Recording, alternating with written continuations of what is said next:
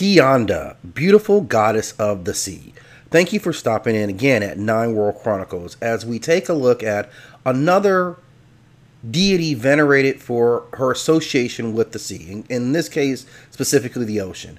I had recently done a video talking about the power or importance of water, obviously water being important to life itself, and typically in pantheons like this the sea is only second to the sun or sky goddess, and in some areas the thunder gods wield more power.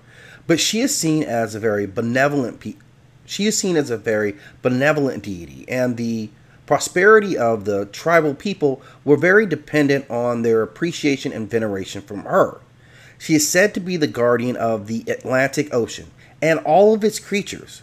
She is invoked by fishermen for safe passage through the sea and successful, bountiful fishing expeditions, and they made offerings to this deity on the shore. It is also said that she could be worshipped traditionally by throwing offerings such as food and clothing into the sea. Now, her veneration is still very strong to this modern day, and every year the Luanda Island Feast is held to honor this deity. It is said that her presence may be symbolized by a skull, although there is no explanation as to the correlation between her and that figure, which is typically associated with death.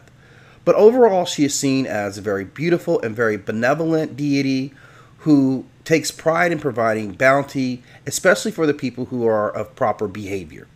If you have more to add to this particular post, please do so in the comment section. As always, I ask that you hit that like and subscribe and click the notification bell so you know when new videos drop.